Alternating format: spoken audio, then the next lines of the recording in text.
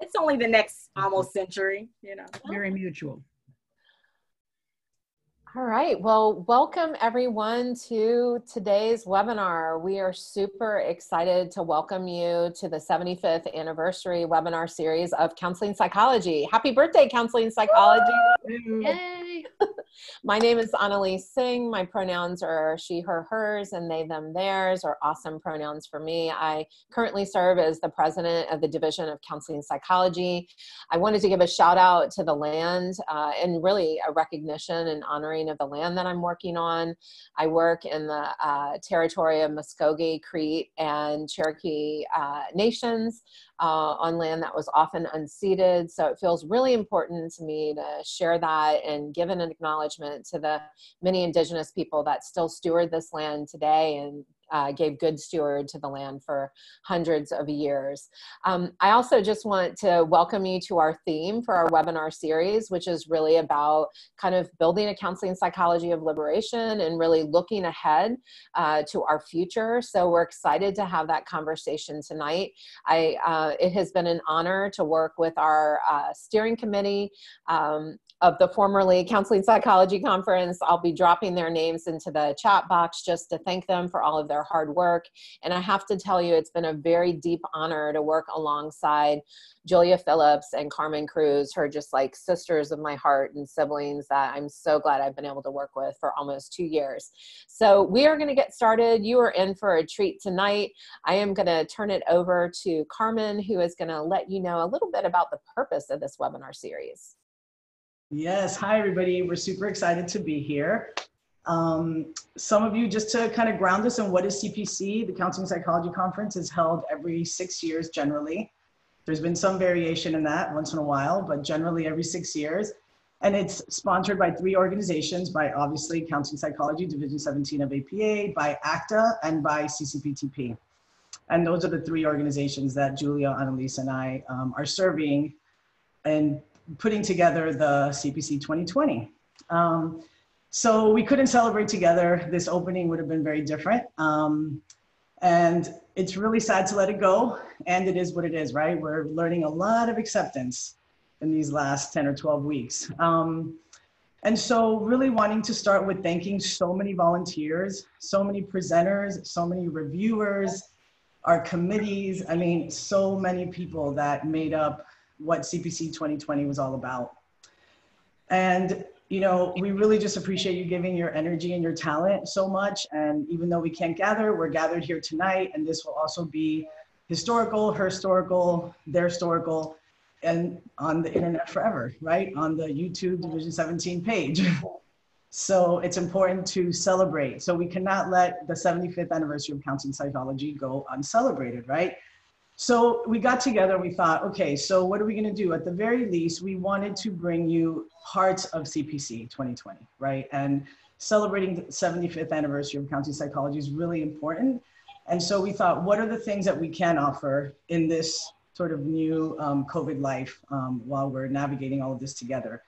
And the first thing, of course, was our opening, which is tonight, which is with these wonderful people that we have here to have this panel discussion to talk about the past and the past 75 years of counseling psychology, the present, and where are we going, right? And that's what tonight is about, is to be really grounded in those 3 aspects of our lives as we usually are. So tonight is the presidential panel.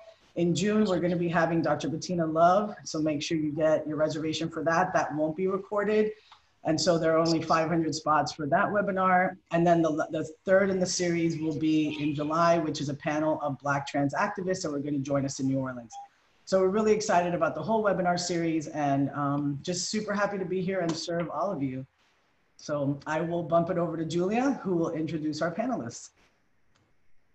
Okay, thank you. It is my great pleasure to introduce our esteemed panelist.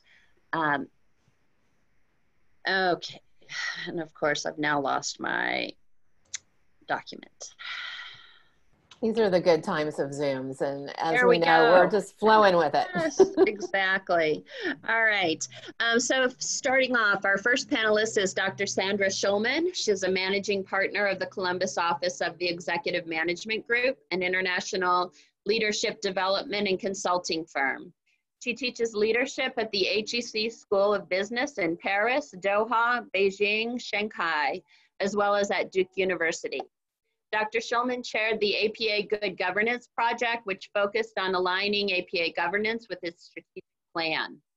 I'll never forget her keynote talk at the 2014 International Counseling Psychology Conference, in which she talked about the need for leaders to be flexible and adaptive in increasingly dynamic times. Clearly, as president in 2020 of the American Psychological Association, she is a living example of adaptive and visionary leadership during the COVID-19 pandemic. Our second panelist is Dr. Melba J.T. Vasquez, a psychologist in independent practice in Austin, Texas. She also practiced at the University of Texas Austin Counseling Center, where she served as internship training director.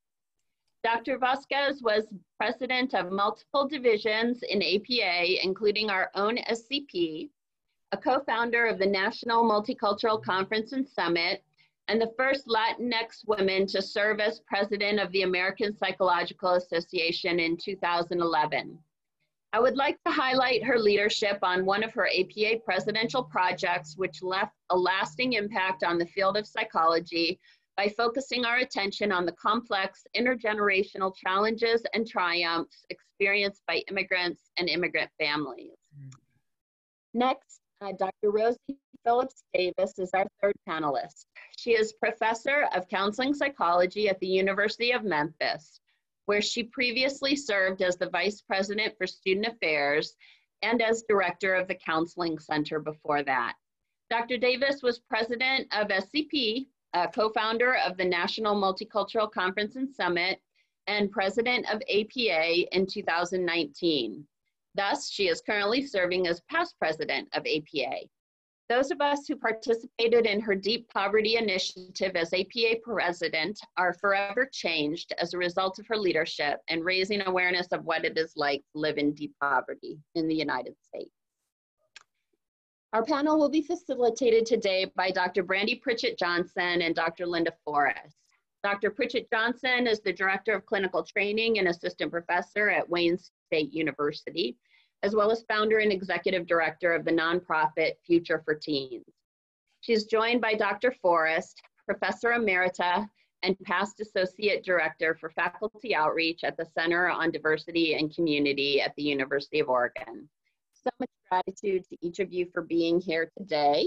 So please take it away. Ooh, my heart just started pumping really hard. Like, oh, this is for real. And those introductions of our panelists just overwhelms me with pride and joy and a little bit of pressure and excitement. I am overjoyed and excited and so humbled to be here. And I just see my student is in the audience. Shout out Kimberly Stokes. I have to do that. You know, we have to do that. So there are a couple of things I want to do tonight to help orient us into this space and this place in time. And that is first and foremost to acknowledge all of you. I see Chicago in the building, well, figuratively speaking. I see Austin, I see Savannah, Georgia, Milwaukee, Wisconsin, North Dakota, Columbus. I mean, I am overjoyed that even though we can't meet in person, we are able to connect and, dare I say, fellowship, if that's your language, virtually. So I'm going to send good energy to all of the bandwidth for our internet tonight, and that it does not rain on our parade. I have excitement, and then I also carry a little bit of rage and a little bit of pain. And so I wouldn't be me if I didn't make sure that we acknowledge and recognize the murders and the malicious and ill-intended acts that is persistent in our country today.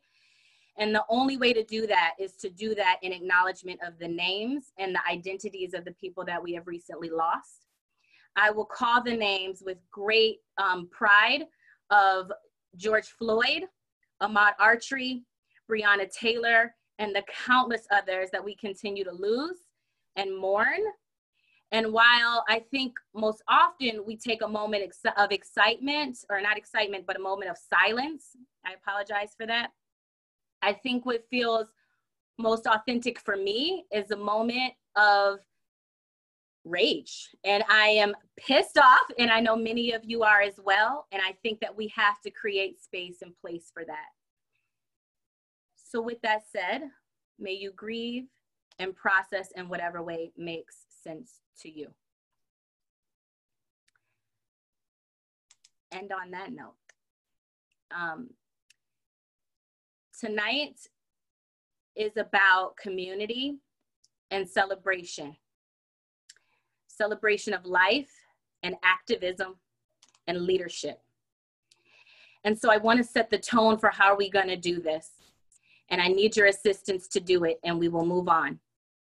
If you would be so kind as to, in the chat box, share with me what your quarantine, isolation, television watching has consisted of. What are you watching on television right now? Keep it real. I know some of y'all are watching The Bachelor. I know some of you are watching The Ozarks. Okay, that's just me. I know, what are you all sitting on your couch watching on Friday night and Saturday night? Oh, yep, The Ozarks, 90 Day Fiance, The Office. Oh, what a classic, right? Scrubs, Top Shelf. Oh my goodness, Top Shelf. Insecure. I want you to take the opportunity to sit back, relax, get comfortable, get a snack if you need one. You might need a tissue or two if you feel so moved. And really engage in this experience as if you were watching your favorite show and you had the opportunity to interact with the cast.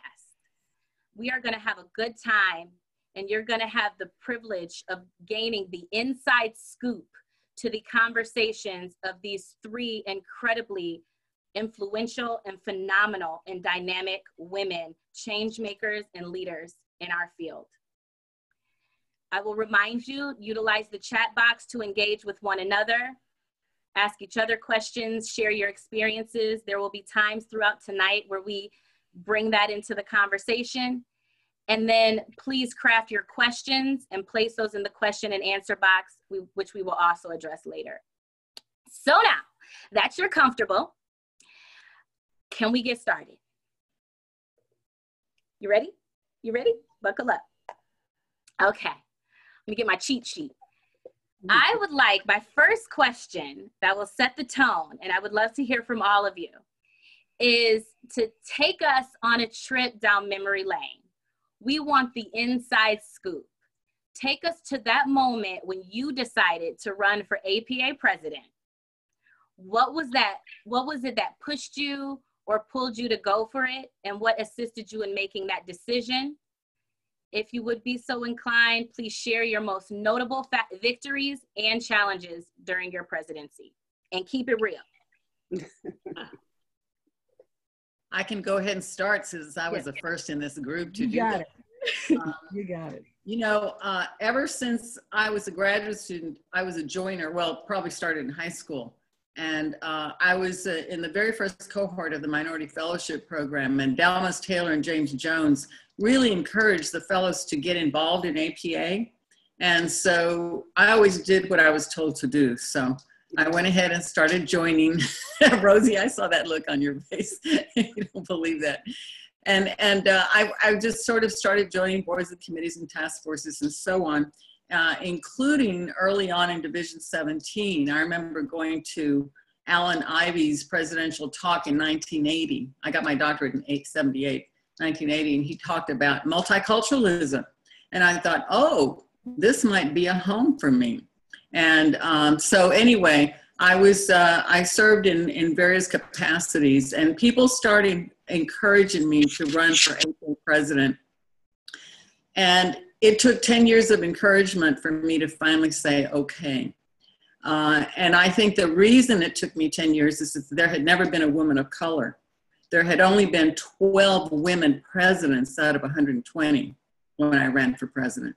And so it wasn't conceivable to me. But you know what helped? Several things helped. One was 3 women of color had run for president. They had not gotten elected, but they had run. Diane Willis, Alice Chang, and Rosie Phillips had run. They didn't get elected, but I was so proud of them. I was so supportive of them, and I so respected their risk-taking. I thought, well, if they did that, I can do it too. And if I don't get elected, I still see them in positive light. I will just go on like they did. And so they were inspiring to me to do that. And so in 2000, I think it was 2008, I took my mother with me to convention because I was getting a couple of awards. And I'm the firstborn of 7, so she liked to see us achieve. So I took her to convention. I think it was in San Francisco, but as she and I walked around all over the place, people kept encouraging me to run for APA president. She didn't know that until she saw that. And finally, toward the end of the convention, she turned to me and she said, "Mijita, why don't you run?" And so I thought, okay, Mom thinks I should run. So I decided to do it. I decided to run. And then there's one other, both Rosie and Sandy were instrumental as well. Sandy said to me, "How many boards and committees and divisions do you need to be president of before you're ready to run?" So she sort of. That was a kinder version of what I said to you. That's exactly right, because I was going to say, Sandy, please tell us what you said to Melba. What did you say, Sandy? I said, and I'm quoting myself now, so I hope this is not offensive to others. I said, "I am not going to wait until your ass is in every seat in every role of APA before you think you're ready to be the president of APA." That is what you That's said. God's honest truth. That is what you said. That is what you said. So it was a wild ride. It was an amazing experience, and I'm grateful to have had it. So I guess I should go second. Well, Melba, you know, I almost forgot that I ran for APA president back in whatever year that was, 2008 or 6 or whatever it was. Because when I ran that time, it was certainly a spur of the moment decision. And I had been on the Council of Representatives, and my road to the Council of Representatives is a different story. But I had been on, and while I was on council, I encountered this phenomenon of these people fighting about scientists and practitioners.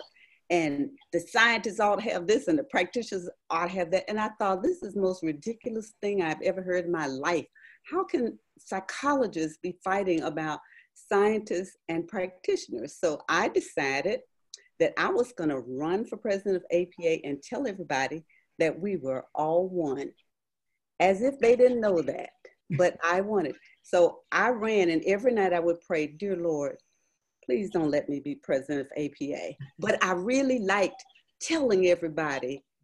Of course, I came to know the psychologists just like to fight, and they liked having a fight, and nobody cared about what I was saying. But nevertheless, I ran. I got to say that even though I didn't want to be president of APA, I still didn't like losing. So there is that. So my running for president of APA, I don't know how far to go back, but I got involved in APA much later. I got my degree in 1977, but I didn't get involved in APA. And in fact, I was working at the University of Florida, and we had interns, and we really were arrogant about how many people like to come and do their internships with us. And then it started to decrease. And that was because people now were needing to come from accredited programs, and we were not accredited. So Ursula Delworth came down. She's in, if you don't know Ursula Delworth, you really should know that history about Ursula too. So she came down as a consultant to us in the Counseling Center in Florida. And she asked how many of us were members of APA. And of course, no hands went up because we were way too arrogant to be members of APA. And she said, "Well, shame on you. At the nerve of you, you want an accredited internship and you're not even members of APA." So we all signed up. So I went to my first APA conference in 1983. I was actually pregnant with my son. And I found it the most cold. It was a horrible experience. And I wandered around the conference, not finding anybody to talk. There was a time we were very, very critical. The way that you presented, and then everybody proceeded to tear you down. So that was the nature of how we presented at APA back in those days. And so even in 17, I didn't find a home. It was not a welcoming place back then. I found my home in Division 5 and Division 35, the section on Black women. And that was where I began to find a place. And then later on, Naomi Muir was president of Division 17, and Rosemary Phelps and I were complaining about not feeling welcome. And so she made Rosemary chair of the Committee on Ethnic Minority Affairs and put me on the committee. And then somebody said, and now you be chair. And so that's part of the way it happens, is that people start to ask you to do things. And then later on, I ran for president of Division 17 in Melba, much in the same way that you decided about running for president of APA. I ran for president of 17 because we'd not ever had a person of color. And I was not running to win. I was running to break that mold of people of color couldn't be president of 17. And so I barely campaigned. In fact, it was, I think it was Cindy Justin, and whoever was editor of the newsletter wrote to me and said, Rosie, please, everybody else is writing these kind of letters and you wrote this little paragraph. I said, well, okay then. So I wrote something else. Well, then when I won, I was so stunned. I didn't tell anybody for a week. I mean, I just had no plan. I was just running. And that got me to the Council of Representatives later on, because in 17 decided to vote to designate a seat for a person of color. And that was led really and truly in part by Linda Forrest. She was such a stickler and such an ally back in those days. And so she did that. So we did. But in my, what this has to do with being president of APA, and Brandi, you said keep it real. So I'm gonna say this. So part of, I had some difficulties with one of my colleagues, and that colleague later asked me to run for president of APA. And my heart, the ice that I was carrying in my heart melted toward that individual. And so since she asked me to run last time around, she said, can I nominate you? And I said, okay, you can nominate me. It was the last week of nominations. Then all of these listservs saying, let's nominate Rosie, let's nominate Rosie. So I asked my husband, I said, John, all these people saying, let's nominate Rosie. How would you feel about me running for president of APA? He literally fell backwards 2 or 3 steps, because I had just stepped down from being vice president, and he had just told my friend he finally had his wife back. So we made an agreement that if I got 100 nominations that I would run. And so when Susan McDaniel called me and said, Rosie, you've been nominated, I said, well, yeah, I know. But my husband and I agreed I'd only run if I got 100 nominations. She said, well, you got 119. And so my feet literally fell off the chair I was propped up on, arrogantly thinking I had my no ready. And so she said, I said, well, okay, then I guess I'm running. She said, you can run hard or you can run soft. I decided to run hard and run to win. And I had a great big old team that helped me run to win. Okay, well, there's both advantages and disadvantages of following these two for the entirety of my career. So I hope I have something to say that's at least as important as the things they've said. I started the opposite way in 2012 to 2013 when I was doing the Good Governance Project. I had some people that started to encourage me to run for APA president. And I made the conscious decision not to run for APA president. Given my professional career, and I work in organizational settings, I work with leaders, I was traveling a lot. I just really didn't feel like I was a good fit for the role at that point in terms of what it would take and all of that. And just didn't feel like maybe what I saw as the presidency of APA didn't intrigue me at that point. And I didn't have, other than I wanted APA to get better, I wanted psychology to move forward. I had been both encouraged and exasperated by the good governance process. I thought, no, I don't really need to be doing this the rest of my life. So I made that conscious decision and stayed there. And then coming along in around 2018 or whatever, as we had a change in our CEO and a change in our focus and a new strategic plan, and seeing Rosie run again and understanding the kind of things that Rosie wanted to see happen, I thought, you know, this might be a time for me to help with a transition or a transformation of APA to focus on things that are important. And so some of my considerations were, I always, when I have any leadership role at all, I like to look at who I'm following and who's going to follow me. So in this particular case, having Rosie, to follow Rosie, both to support her and to be mentored by her, I thought was a terrific option. And I sought out advice from Melba and Linda and a number of other folks. And then my partner in life, Peg, I said, I need to revisit a decision. She was very happy with my initial decision, by the way, since I traveled all the time. She never saw me anyway. Why would she want me to be president of APA so I could travel all the time? Then I'd never be home. So she said to me, okay, I'll hear you out. You make the case and I'll decide whether I'll weigh in on this. And so I started telling her about, I think this is my time. If I'm going to ever do anything to contribute, there's a vision for psychology. We'd really like to transform some places we're going in APA. And she said at the end of that, she looked me in the eye and she said, Sandy, I will agree under two conditions. One, that's your purpose. You finally have a purpose, and I agree with that purpose, and I think you're qualified to do that. And number two, what she said to me, which was so important, was you have to promise me you won't do, and I'm going to quote again, a half-assed job of running. You've got to run like you mean to run. And it was the same issue that Rosie had. Are you going to run hard or are you going to run soft? Run to win or don't bother to do it at all. We don't really need you to do that. So that was the... those were the kind of the compelling reasons at that point. I felt there was a time, there was a window of opportunity where we needed a different direction, a different focus, a type of leadership at APA that was broader than just a constituency, that really focused on the breadth and depth of psychology writ very large. And that's how I made the decision.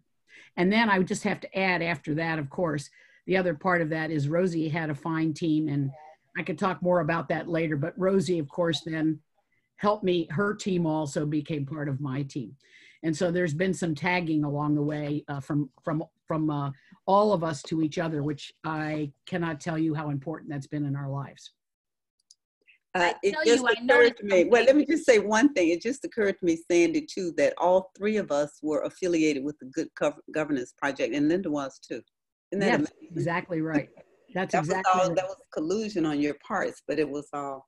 Well, it was a collusion. It was a positively intended collusion, and we took it as far as we could. The independent review and all the stuff that happened in there kind of derailed that whole process.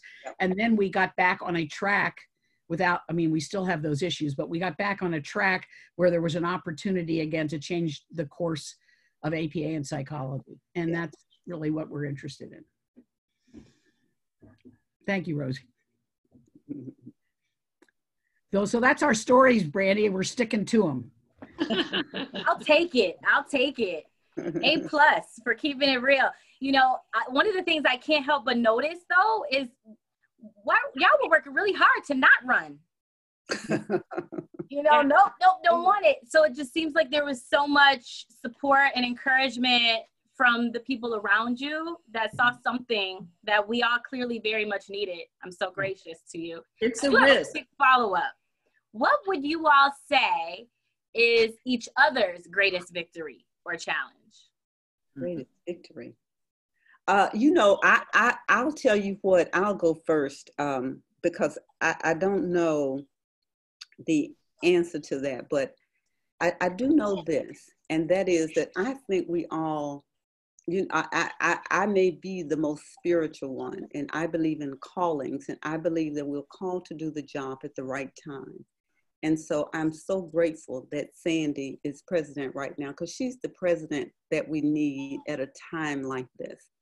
Her strength, her leadership, her organizational skills really and truly. I mean, I had to run all over the world and do all that kind of stuff. We don't need anybody doing that now. We do need somebody helping us through such a challenging time and knows how to help an organization work. And that's what Sandy does. Now for Melba, Melba told me or not me personally, but someone, her greatest joy was being president of APA. So she's a great role model. But what Melba has this ability to do is to make you believe that you can do it. For me, working on the summit with her still stands as, and Daryl Sue and Lisa Pusherberg still stands as one of the greatest moments of my life. But is that way of acceptance. Melba is a great ally and is so accepting until one time we were in Washington State, I believe, and I was talking to a group of Black women. So I thought, and I was talking about how we were all Black and sisters and whatnot. And there was nobody who was not Black in the crowd. And Melba said, well, me. I said, oh yeah, that's right. But she's just a sister and she knows how to be a loving, smart, and she can reprimand you in a very loving way. The velvet glove. Well, I have to say that these are, I just feel so lucky today. First, I forgot to say, Brandi, that I really like the way you started with honoring and acknowledging the horrific murders of George Floyd and others. It's part of what I love about our division, how our division has evolved and how our division has influenced APA's direction to social justice. We can talk more about that later. But one of the things that I love about, I don't know Brandi as well, but you know, with Rosie and Sandy and Linda, is that I feel like they have my back. I have their back, and I trust them incredibly, and I think Brandi's moving into that category, as is well, and Julia is too, and actually all this, everybody up here is wonderful. But both Rosie and Sandy are amazingly strong and firm. They can take on anything and anybody, and yet they are the kindest, gentlest people at the right time as well. I just love that combination in leaders, and you know, they both have it, and I just really appreciate that about each of them very much. Thank you. And they're both very productive, by the way. They get a lot done. You know, I always chuckle and say that I've always been excited to be associated with Melba and Rosie in the land of the one named presidents. You don't need to know their last names, right? It's Melba and it's Rosie, right? Now, Sandy could be 6,000 other people, but Rosie and Melba are, and the reason that's true though, and this is where I think some of their greatest strengths are as leaders, is not only are they representatives of people who historically have been marginalized in psychology and our culture in general, but they are embodiments of the values that we're trying to integrate, particularly in counseling psychology and in psychology in general. So their first names to me embody a whole set of values-based kinds of things, the kind of values that create a multicultural summit, the kind of values which out of the multicultural summits, I remember the difficult conversations and the conflict that happened. And some of the highlights for me is working with the two of you in some very difficult conversations around race, around sexual orientation, et cetera, and how we could all live together as marginalized groups with who lacked understanding of our differences with each other. And so to me, those were some of the most amazing pieces. I think, Melba, one of the things that I have come to appreciate about you as a leader, and I saw this in so many situations, there's a white people's version of this, which is called Steel Magnolias for women. I don't know what the Latina version of this would be. Matcha, maybe it's matcha. I don't really know, but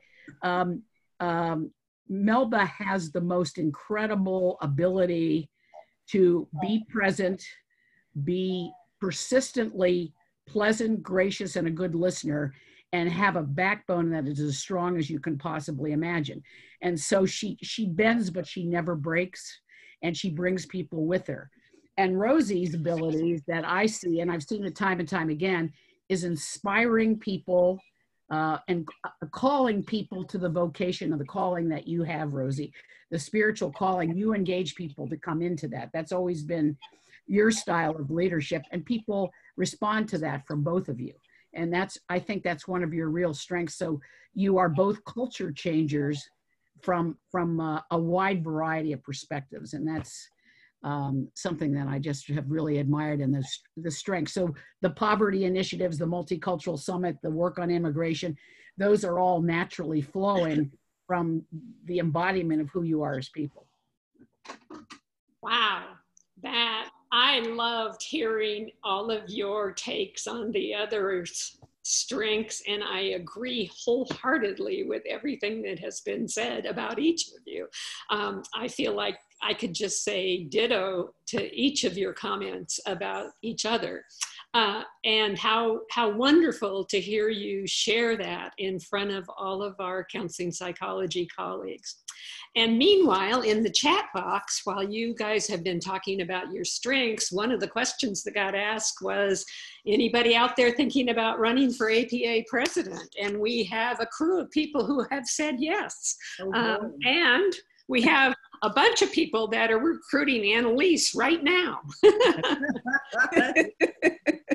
So you're inspiring a lot of people, and that's really, really wonderful. And that's part of what we wanted to accomplish from today's conversation together. So I'm gonna hit you with another question.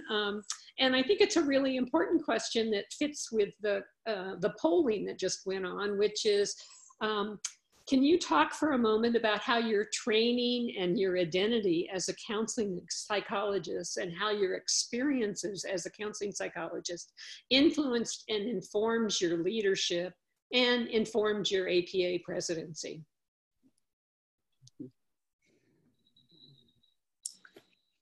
Well, I can start. You know, I talked about seeing Al Ivy's presidential talk on multiculturalism. And by the way, it was not well received. People in the audience were rude. They were not receptive, but I was very inspired. And I liked it.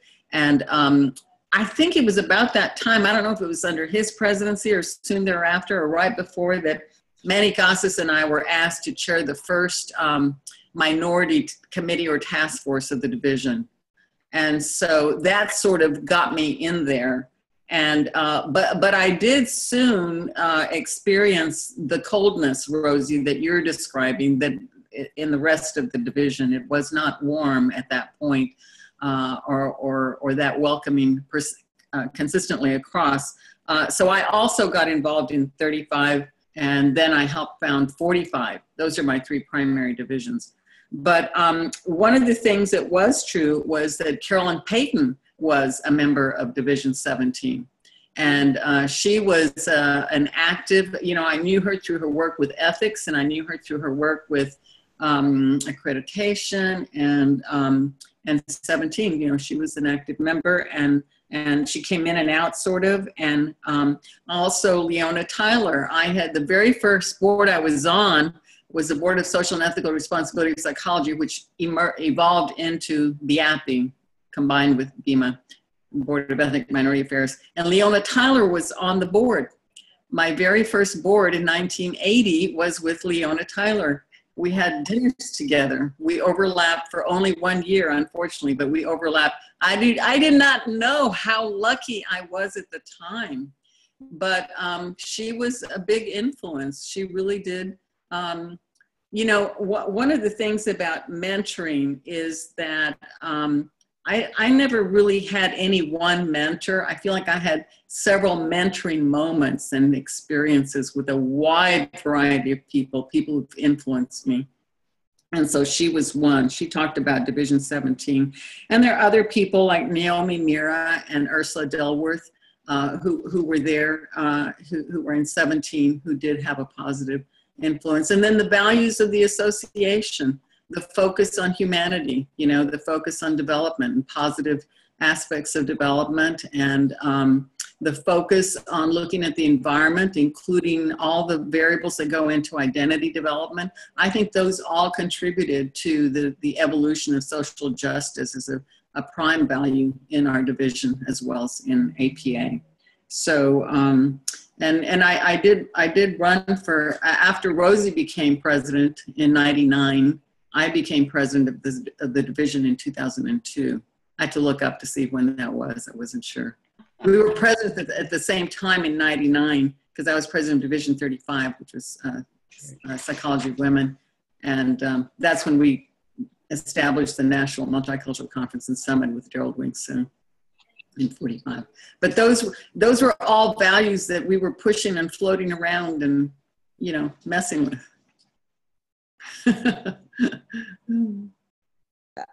I'm gonna let you go, Sandy, because I'm still thinking about it. All right. Well, you just let me know when you're ready, Rosie. That's it. That's good. Yeah.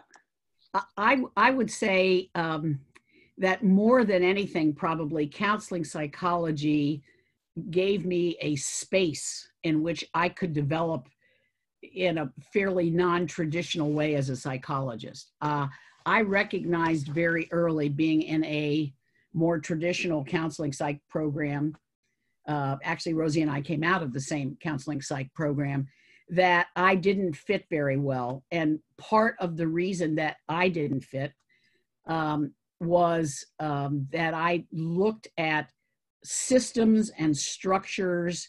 And for me, quite honestly, I thought individual therapy for me was, because I had a background as a mathematician.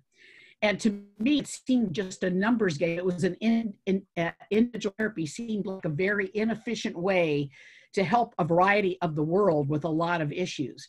And I also was attracted to the values of counseling psychology, particularly the notion that psychology was for people who were at a whole spectrum of health. And to me, that was really important. And that systems, person-environment systems, affected the ability for people to bring that health out in themselves. And so I really thought that the world of work, that the world of education, that the world of health, that where the context that people were in was really important. And along with what Melba said about development was important. If you ask me today what my identity is as a psychologist, yeah, I would say as a counseling psychologist, but more importantly, what I would probably tell you is that I'm an applied developmental psychologist, and with a specialty in working with executives, leaders, and organizations. But the values and the space to open up came from counseling psychology. My earliest experience in Division 17 was I was one of the first two graduate representatives to what turned into the Committee on Women, the section on women.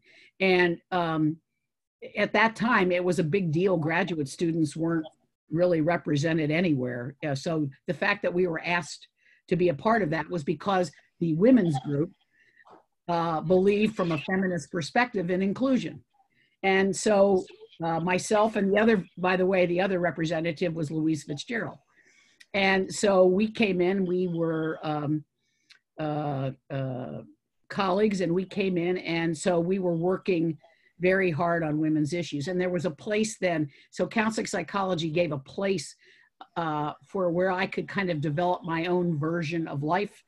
And so if you look at the definition that's in the accreditation thing for counseling psychology, and it talks about organizational counseling psychology, at least counseling psychology gave me a place to create that. It really wasn't there. And I remember when I gave my fellows talk, and actually Melba and I gave our fellows talks at the same time. And I gave a talk basically on looking at psychology differently. And it was about living psychology at what I call the 05 level. I've kept that theme in my whole career. And at the end of that, a very famous, I will not tell you who it is, a very famous white male counseling psychologist came up to me and he said, "That's either the most brilliant thing I've ever heard or it makes no sense at all." And he walked away. All right. So there was both a place and not a place in counseling psychology for me. That's fine. So it's an interesting question. It says, how does counseling psychology influence your presidency? Was that it? Sort of the training and values and identity as a counseling psychologist. Mm-hmm.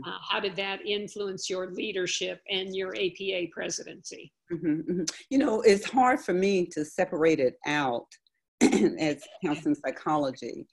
I tell people my you know, my life is kind of happenstance.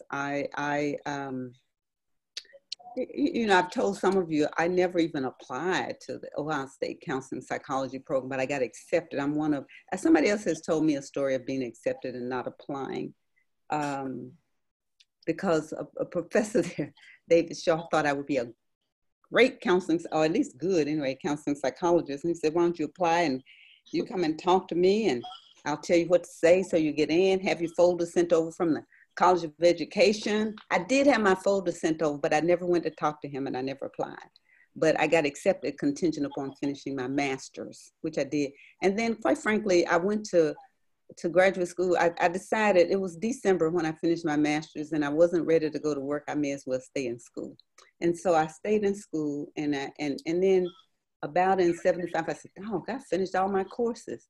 It's time to do my dissertation. I guess I'm going to get a doctorate. So I don't know that I was married to any values in counseling psychology. And in fact, counseling psychology evolved. It came to have a social justice direction. It was not there in the beginning. I think we all evolved it into that. And so, but the thing about being a psychologist, I wrote a piece for the 17 newsletter one time about, am I still a psychologist? And it is that training, that scientist practitioner training that counseling psychology imbued in us, that I think has influenced me and how I think about things, because I really like data and I like data applied to something that makes a difference. So I used it as a vice president to get things done. I would turn to, what does the data tell us about something? I even had my staff, they all had to give me data if they wanted funding for something. So I think it's that scientist practitioner model that helped me a lot. And over time, what counseling psychology has come to me, I think is embodied in that. And so even the thinking about something like deep poverty is, what does the science tell us? How can we use it to make a difference, to change something, to make a difference in the world? And that is what I truly believe. I would say that being in the program, though, influenced me and helped me to change my values and my thinking. I think being in our counseling psychology program is the first thing that moved me away from being homophobic, for example. I learned more about accepting people for people. Now, I thought I did the thing on race and stuff, but not the sexuality thing. That did not happen. And it was, and I can remember clearly, who was it, Sandy, that we were on a retreat with? Is it Anne? Oh yeah, I know who you mean. Yeah. I think it was those experiences, not so much the values, but the experiences, the living with the people in the program, I think helped to shape me, not the values of the program, because we struggled a lot, even back in those days with, when I got into the program, at first nobody wanted to be even though I was accepted, nobody wanted to be my advisor. And then when I got an advisor, I had a Black woman who was my advisor, and she felt so stressed and put upon that she wanted to make sure. And she told us, there was another Black woman in me in the program, she told us she didn't want it to appear that she was showing us favoritism. And that was because of the pressure that she felt. When she left, then Bruce Walsh became my advisor. And he was a very good advisor for me, because he asked me to do things. And Melba, I always like to say yes too. So I would say, okay. But it was good for me to say yes to a lot of things. So I don't know. I hope that was helpful. So it's interesting. One of the comments in the chat box has been that 17% of the people on the line right now don't have a mentor, don't feel like they have mentoring happening in their lives right now. So the good news is 83% feel like they do, but 17% are not. And I just would like a quick response from all of you about not having a mentor, because my guess is all of you came of age in a time in which you might have been short of mentors too, though maybe not, because I'm thinking also of some of the mentors I know each of you had. But the whole issue of networking and connecting and creating support around you with your peers or the slightly ahead of you peers, that's been a big, huge part, I think, of all of your development as psychologists. And it would just be good for you to speak to it for a moment, for those 17% of the people who don't have mentors. Well, you know what? I'll go first with that, because I had a lot of people who supported me in various ways. And my fellow talk was the nurturance of my sisters, so my friends and whatnot who supported me. But I had people, I mean, when I was in graduate school, my first advisor, who was in my counselor education program, wouldn't let me take an I. You can't have an incomplete, no, you can't have that.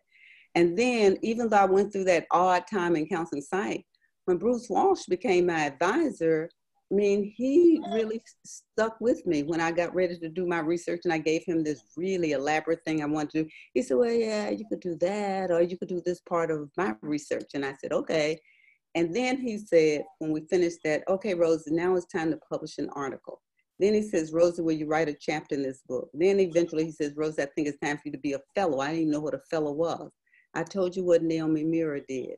I did a 6-month group with Sandra Shullman when we were in graduate school. I believe to this day that the reason I got on the ethics committee was Melba Vasquez did something I didn't even know who she was. and I use, and when I was on the board of 17, I was our first vice president for diversity, because I came on as a member at large and we changed. That board was not a fun place to be.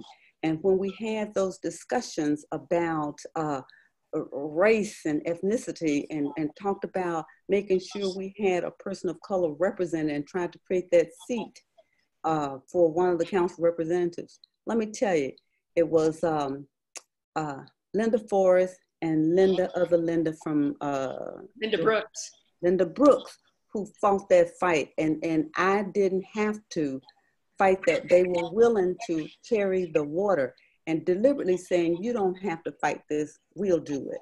So I think it's finding people where you can find them. And if somebody else there doesn't have a mentor and want to write to me, write to me. Oh, all right. That's a big offer right there. Yeah, I'm a big believer in peer mentoring. People, help each other. We have a lot of information that most are willing to share. Hopefully most of us don't live in very competitive environments where people won't share information, but I've gotten a lot of peer mentoring, and as I said earlier, that sort of situational mentoring where you get a piece here and a piece there. I remember a few of us asking Martha Bernal, the first Latina psychologist ever in this world, if she would share a panel for us at convention. And it was early on. I think some of us had never presented, some of us had done 1 or 2 presentations. And she said, okay, but you're gonna show up in my hotel room at this day, at this time, and we're gonna go through all your presentations. And we did, and she edited and she gave feedback and she did. I can't imagine the time she took to do that. And I remember Amado Padilla, hearing him give a talk, and I found out he was the editor of a couple of journals, and I said, if I send you my manuscript, would you mind reading it? And he kind of paused, like, who's this little ad here asking for something like that? But he said, okay, go ahead and do it. And he did. He edited 2 or 3 of my manuscripts early on. So, asking people to do things, and some will say yes, some will say no. Rosie just offered, to help 200 people. No, all of them don't need help.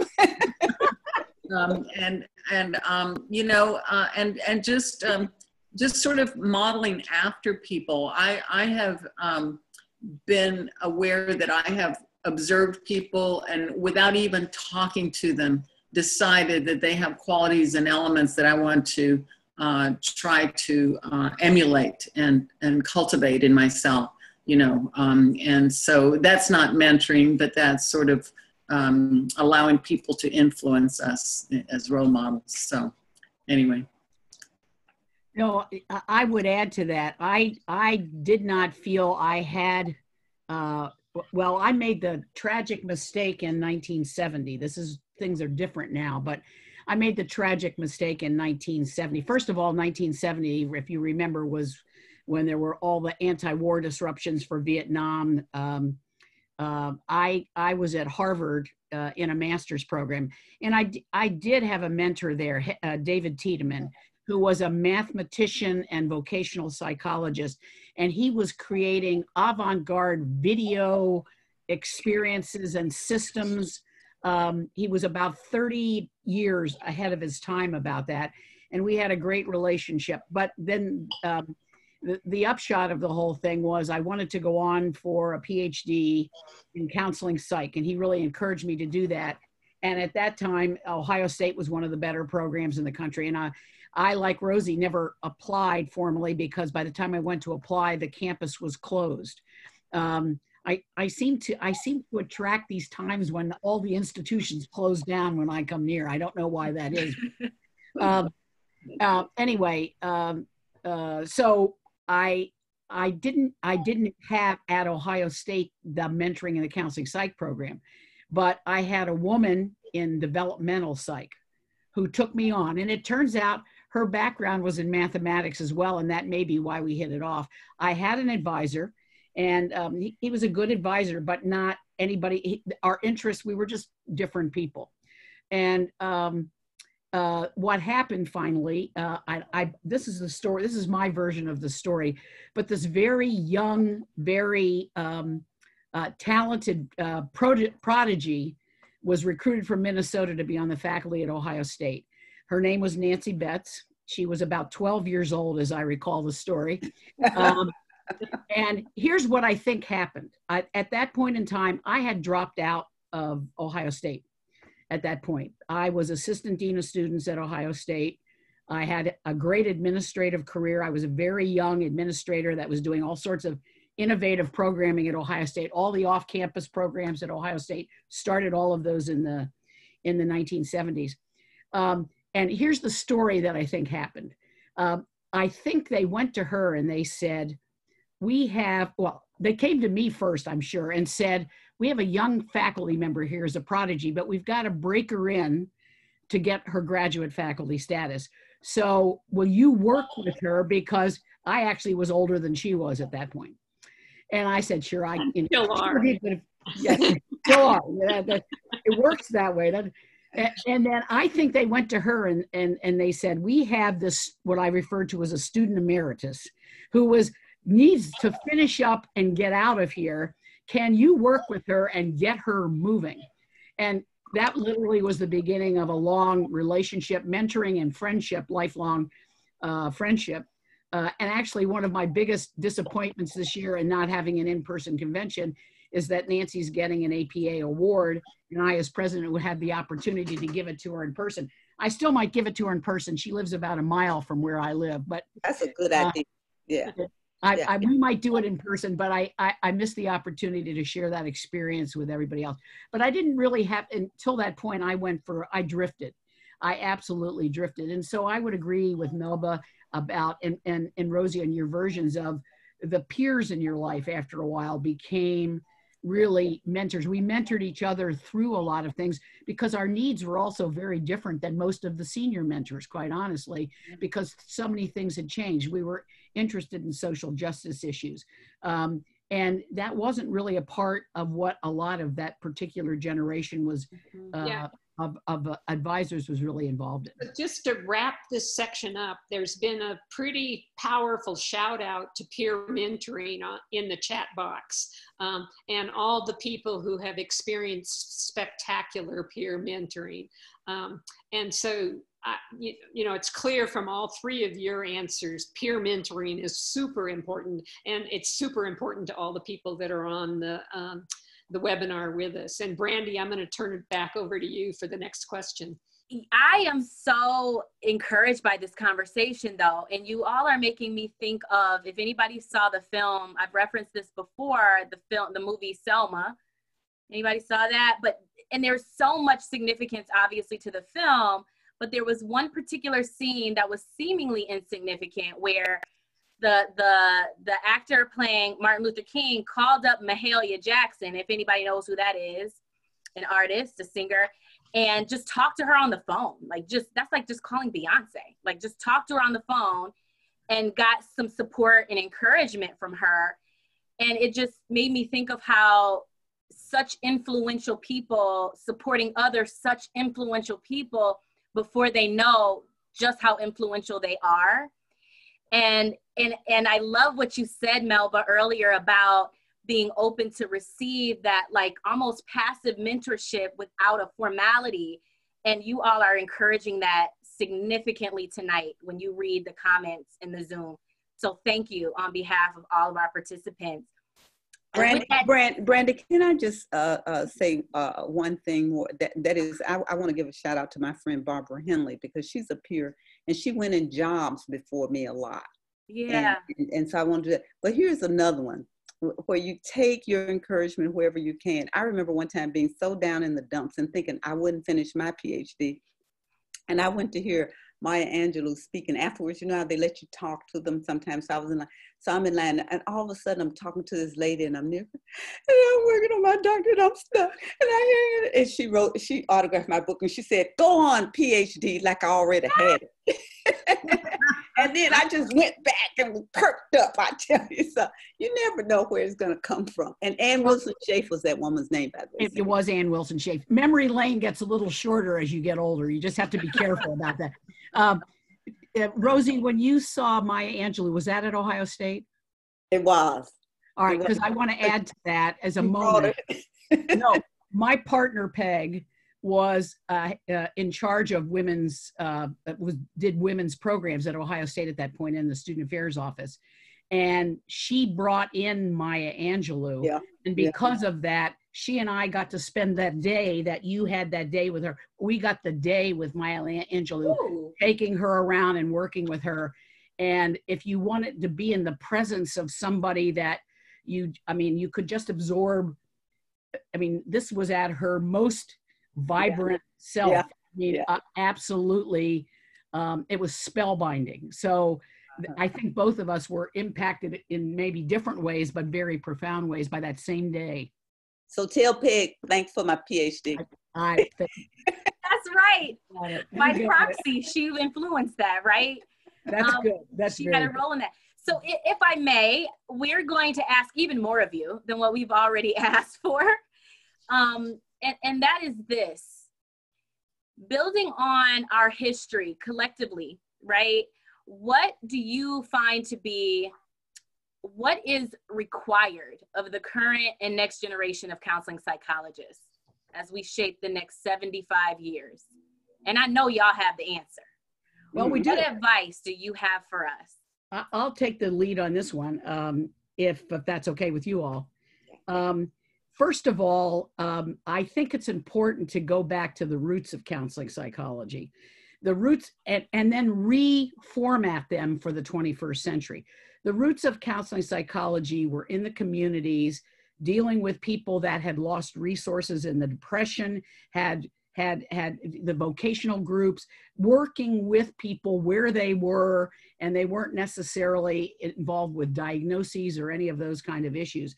The roots of counseling psychology are where I think the current counseling psychologists need to take us.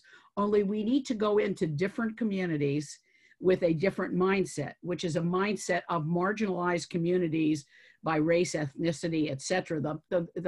The communities right now that are being so hard hit by all of our social justice issues, and go back to the notion that psychology is for everybody, and some people need individual work, some people need deep dives into mental health issues, but some people need psychoeducation, positive psychology, preventative issues, and that we do this on multiple levels, individual, group, community kinds of things. And we go with this mindset that people are inherently healthy or could be healthier, that they bring the health, and that the context and the environment they interact with is a major part. The systems are a major part of the problems that have been created. And so the structural and systemic pieces are where I hope counseling psychology will go next, with the social justice lens put on them. And that's my vision for psychology. That's my vision, that we move to population health models, that we move to structural and systemic issues, and that we focus on those big social justice issues. As you can tell, they're happening right now as we speak in the streets of Minneapolis. There's so much for us to do, but we've got to get out of the mindset of one, trying to be in the medical model only and trying to just do individual work only. I think those are my hopes for our generations of counseling psychologists. I totally agree. I really want psychology in general, including our division, to be a force to promote a more humane society, because there's a big portion of our society that has gotten away from that. And we do need to have multiple strategies, as Sandy was saying, to impact not just individuals and communities, but systems, organizations and systems, and to understand how policies have all kinds of impact, broad impact, that sometimes Congress is so fast, or, from at the city level to the government level, or the national government level, we don't realize how policies, laws, and administrative decisions and so on, and universities everywhere have such impact, and we have to pay more attention to all those. And when we mess up, to quickly correct those. I could go on and on about that, but I think counseling psychology has some of the models and certainly some of the expertise to help promote that. If we could figure out how to do that. That's what I'd like to see us being involved with in the next 75 years. And if I could add a global perspective to that, Melba, the irony for me this year as APA president, Rosie, is I probably have spent more time with my international counterparts than you had the opportunity to do, because we now meet twice a week with 50 to 60 different psychological association leaders around the world. And we are actually addressing some of these structural and systemic issues with different cultural lenses, to see where the common strategies are and how we can support each other in going forward. So if I can add to that lens as well, I would say, and take that as far as you can, nationally and globally. I want to underscore that that's one of your major contributions this year, Sandy. Thank you. It really is. Thank you. So what I'll add to that, I'm always going to say, and rely on science, but make science broader. So one of my advisees is writing a dissertation, and it's about the erasure of Black women's voices.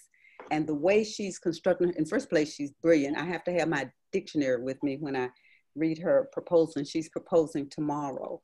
But she is going from an intersectional and a dark and feminist approach with what she's doing. Is nothing like I ever would have been trained on. And she's trying to bring those voices into the discussion, and it's going to change the way that we think about things. So the science, but a much broader science than that science that many of us were trained on. She's going to do that. And so what I would say is something that is taking me a long time. And Brandi, you started off talking about being enraged. And that's when I learned Linda Forrest, when I was having back pain and whatnot, told me to read this book called Healing the Back. And Sarno talks about how he stopped doing surgeries and giving people medicine because he found that driven people, and I decided anybody who would run for president of APA has to be driven, that there are three things: a sense of inferiority, a sense of anxiety, and anger. And I didn't think about myself as being angry about anything. And I started trying to say, what am I angry about? And then one day when we were in our neighborhood, and I lived in this cloistered gated community, I'm walking, and this white woman was out walking her dogs, and it was dusk, dark. And I realized I started taking care of her because John and I were together, and I wanted to reassure her that she didn't need to be scared. She didn't need to be scared of us.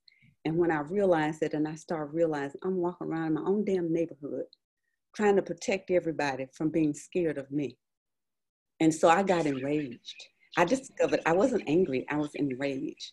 And so what I've come to know, and this is what my advice to you all is, I want you to be radically yourself. Care about others, but be radically yourself and bring it on to us because we need you. I'd like well, to I'm just going to say that Rosie gave me permission. I'm going to say Rosie said, I'm just following directions. That's what it works for me. I think it works for me. I'd like to add one other piece to this that I think counseling psychology can bring to psychology writ large is a real, a deeper dive into an understanding at all levels about intersectionality. I mean, one of the things that has happened when we've dealt with social justice and inclusion and diversity, we've taken it, it's kind of like this group versus this group versus this group versus this group. And in March, when I was writing one of my monitor columns, which is one of the joys and challenges you have as an APA president, and right before COVID happened, I needed a monitor. I was coming with an upcoming monitor column, but then COVID happened and I had to redirect a lot of what I was saying. But I want to read you something. I was so infuriated one day about the narrowness of perspectives in psychology to solve problems. And this is what I think, the opposite of this is what I hope that you will bring. And I said, using myself as an example, at various times in my APA career, I have been literally told the following: I am not feminist enough. I am not lesbian enough. I am either not white enough or I'm too white. I'm not Jewish enough. I'm not practice enough. I'm not applied enough. I'm not science enough. I'm not put your own theoretical orientation in there enough. I'm not progressive enough. I'm not conservative enough. I'm not clinical enough. I'm not consulting enough. I'm not research enough. Oh, yes. I'm not disability enough. I'm not military enough. I'm not human rights enough. I'm not social justice enough.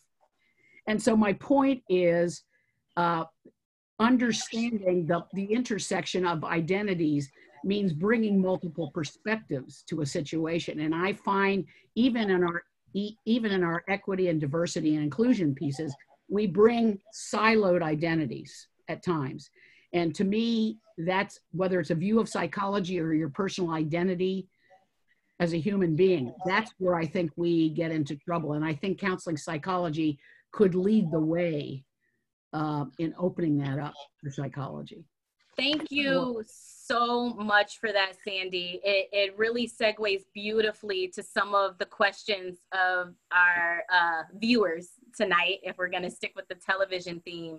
And I want to read it verbatim to capture the essence of what this anonymous attendee wrote, because it fits with exactly what you just said as we start to get into some of your questions. This is so encouraging to hear. I have an interest in background in leadership and also tend to think about systems and organizations, but I get stuck feeling as though I don't fit in with my peers, especially with other women, sadly. I'm curious if the panelists have ever struggled with this, perhaps feeling that the road to their presidency was lonely at times and fought with resistance, especially from other women. How did you overcome? Let me just say comment that I remember. Not all at once, not all at once. What did you say, Linda? I just have to comment that I was in the room when Sandy was called a corporate feminist. What the hell is that? Well, that's what I said. So there you go. Go ahead and answer the question. I just had to. It is all lonely. I don't think I ever felt like I fit anywhere. And I just decided that was the way it was. And I had to make my space and find one or two allies. As long as I felt like there were one or two allies in the room, it was okay. And then it would get a little better. Sometimes it got a little worse. But you know, the people on this panel have been some of those one or two people that made it feel safe enough. But it's all about risk taking. All of this is about risk taking. And we have to trust ourselves to rise to the occasion and to handle not only the content and knowledge and skills and so on, but the isms that we experience and the hurts sometimes from our own people we expected to support us and didn't. So yeah, it's a difficult process, but you have to kind of trust yourself to handle it and have enough support in your life to handle it. Yeah.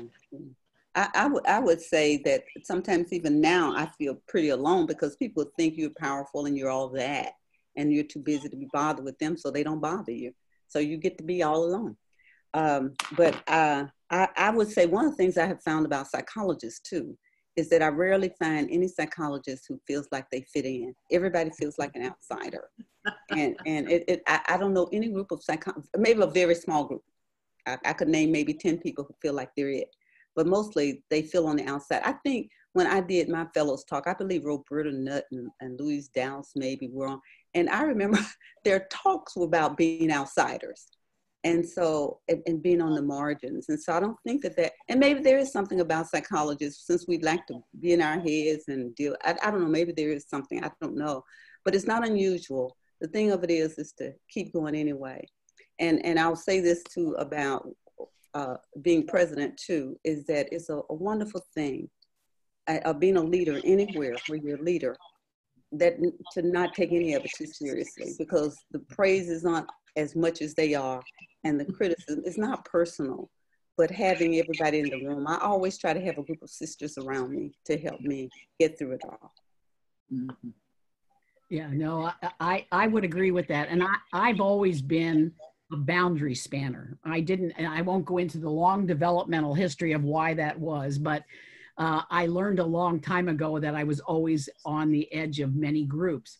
And the transition I made, and the transition that I would recommend, is if you look at the history of great positive disruptions and great discoveries, they always happen in the intersections. They don't happen in the middle. And, you know, Rosie's theme when she was Division 17 president of make the circle bigger, there's a reason for that. You want to bring that new thinking to the middle. So from my perspective, instead of trying to fit in, I have created spaces in the intersections for myself, because I think truly that's where I and I think lots of other people, and I think the culture thrives when we create some of those intersections.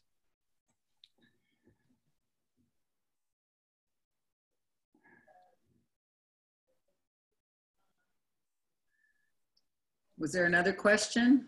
Yeah, I was going to say there are many, and I'm trying to. There was a question.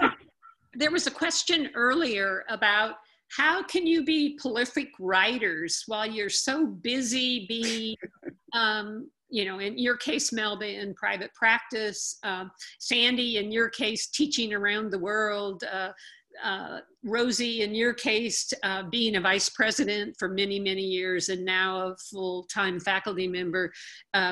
You know, how do you do the prolific writing that you've done? I used to do it on vacation. It's sad to say, but I would schedule annual leave so that nobody could call me. Even though that didn't work as a vice president, but early on in some of those administrative jobs, I would feel less guilty. And so I would sit home and then I would do stuff like put in a load of clothes. You know how you wash a load of clothes, you dry, and by the time the cycle ended, it was time to stand up and take a break. I mean, whatever.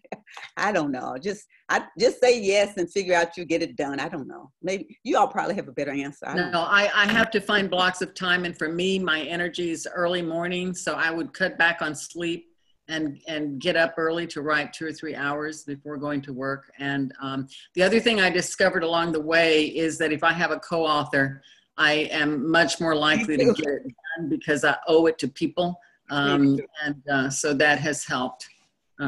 Yeah. Yeah, and I would add to that, I think one of the blessings I've had in my life is that I've had good colleagues from the academy who have kept me engaged in projects.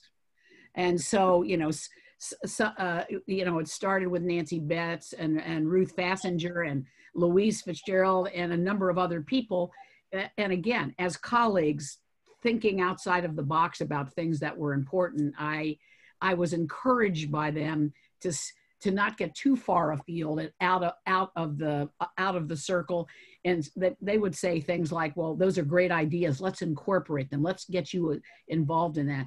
So I would give a lot of credit to a lot of my colleagues that I have had who have really encouraged me to write. And then Melba and I were having this discussion the other day that I said, I'm never writing another article. I'm so sick of it. But even then, I got somebody who writes all the time. So my presidential piece in AP has a co-writer. And then the last chapter I plan to write, I'm thinking about getting a student to write it with me, because I have written with some students sometimes. And I think it is that commitment, Melba, that if you get somebody to write it with you, then you feel a little more obligation to get it done. Yep. Thank you all. There are several questions that we haven't had the opportunity to get to. So I'm going to modify and see if we can squeeze them in, because I always want more. So we'll see if we can make this work. We're going to do a quick lightning round, okay? Before we turn it over to our incredible leaders that started the night, Julia, Anneliese, and Carmen. And in this lightning round, these are the rules. And I'm going to try to integrate some of your questions into this. So y'all can't think too hard. You just got to answer quick. Okay? The first one, we start light and simple. What is your preference for relaxation? Mountains or beach? See, Mountains. Psychologists are so challenging. Y'all thinking too hard. Probably beach. Beach? Oh, beach. Okay. I'll keep going. Movies, a book, or a jam session? Some music. Book. Easy. Movies. Okay. Biggest pet peeve. What just gets on your last nerve? Somebody saying, let APA do it, not realizing they're APA too. I'm hearing a challenge there, Rosie. That's a bit of a challenge. I was going to be more generic and say somebody should ... Yeah. As opposed to taking any, it really is the somebody should. I'm sorry, mine is very mundane, a dirty house. Drives me nuts. Okay, this one gets a little more tricky. As APA president, what has been your greatest sacrifice?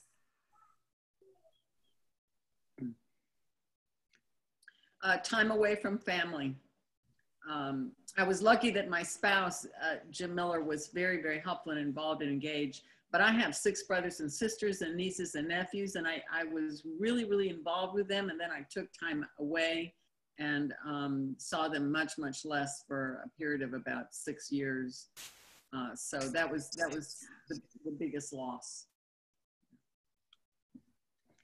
Rosie, you got an answer to that one? I don't. Do you have one? Well, I'm sitting here thinking I'm only in the 5th month of my presidency. I don't know what I'm giving up yet completely. All right. So I probably can answer that better next year. But what I would say thus far, I'd second what Melba has said about certainly being president-elect, and prior to that, time with family, and also time with my business colleagues who have given a lot and been very supportive of me.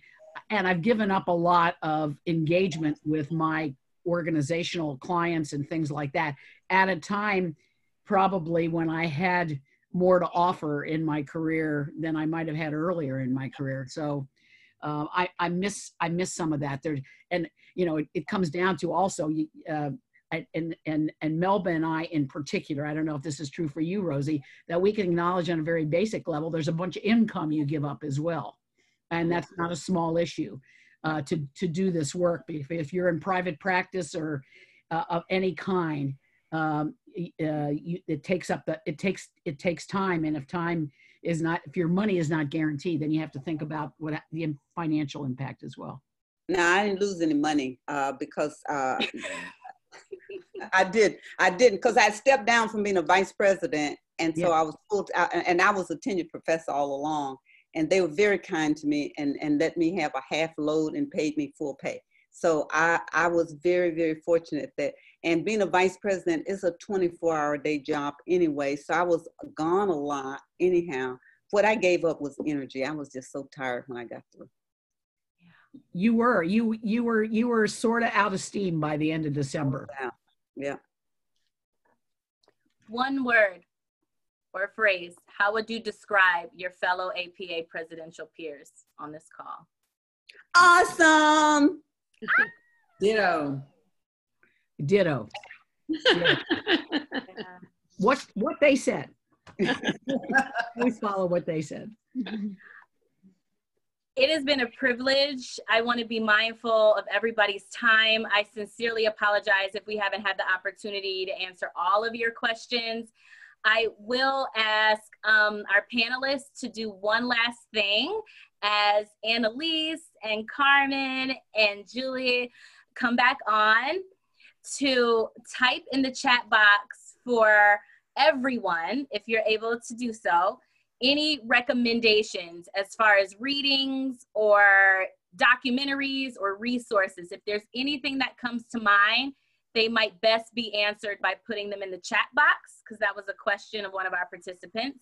And with that said, I thank you. It's been a blast. Wow. This was just truly incredible. Thank you, Brandi and Linda, for facilitating an awesome, awesome night. Hey, Julia and Melba, Rosie, Sandy, like hands in the air. I laughed, I got inspired, I got angry, and I might have peed in my pants a lot. My point is, y'all had me laughing my ass off. And I'm just so grateful for our community who showed up tonight.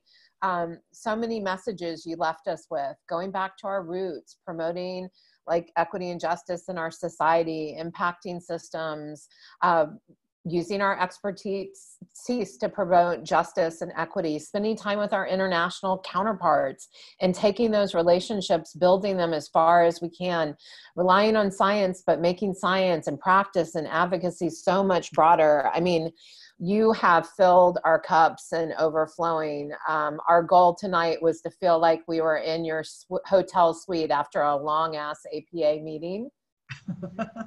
And I think we got that. So thank you so much. I'm gonna just turn it over to Carmen and Julia for any final thoughts, and then I'll come back and tell you all about our next webinar in this series. Carmen? Just very quickly, not even 2 sentences, just feel so grateful and have, you know, interacted with all of you at so many different levels, and just feel, I don't know, it's really hard to really fully express, but I just feel incredibly grateful and so happy that so many people were impacted by your history tonight. It was really, really important to chronicle this information for everybody that's coming forward in our future in the next 75 years. So thank you. It means a lot. Thanks, Carmen. Julia? Yes, and ditto, ditto, ditto. Thank you so much. Loved every minute of it. And I also loved looking at the chat and seeing how much everybody was interacting and connected and inspired. So thank you all. So just FYI, we will have a copy of the chat box. We will have a recording of this webinar for you. We will get that out to folks. Please share it. This is the Her Story of our profession. And I think we all know what a special night it was tonight.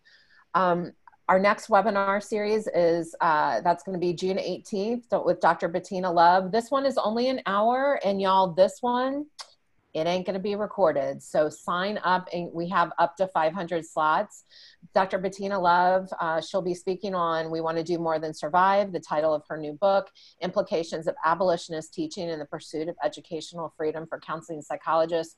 Folks, the roots of our profession are awesome. We've got 75 years of an important trajectory, and still there are things that are true. Parsons was a eugenicist, right? Our counseling theories don't go back and look at where counseling theory started, which was not with Freud or William James. It was with the continent of Africa, where all human migration started. That is where counseling started, right? So, you know, this is the next, tonight and this next few webinars really gives us the opportunity to start questioning everything we've learned, everything we want to hold on and say yes, and things that we might need to shed and things that we might need to build. On July 16th, we have a panel of amazing community organizers, Mariah Moore, Jay Celestial Shavers, and Tony Michelle Williams, moderated by M. Matsuno, and they will be talking about When We Fight, We Win, implications for counseling psychology from Black trans intersectional liberation movements. Let me tell you all, in COVID-19, we are learning what we already knew in counseling psychology happens in the world. And so we've got such prime opportunities to learn with and from community organizers who can help us point the way. Let's give one more round of applause, like in the chat box, hands in the air. Rosie, Melba, Sandy, Linda, Brandi, we love you. We love you. And we want to give a special shout out. We couldn't get all the names of the counseling psych conference organizing committee and steering committee in the chat box. So we just want to honor you, and we'll find a way to do that in our next webinar series. This was 2 years of organizing that. We appreciate your labor. We hope everyone has a wonderful night. Mwah, love you. And we will see you on June 18th with Dr. Love. Thank you all. Bye. Thank you so much. Great job. Organizing. Thank you. Good night, everyone.